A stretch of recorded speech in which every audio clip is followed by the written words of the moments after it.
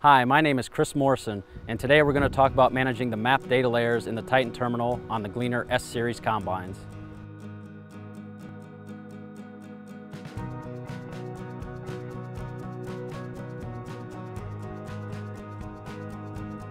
First, expand the map screen to the full screen. Next, select the total worked area in the bottom center of the Titan terminal. Now select the map icon in the center of the Titan terminal. Now that we have our data layers displayed, we have pounds per acre and combine percentage header.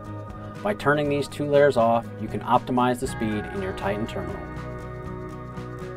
Once you have turned those two layers off, go ahead and select the green check.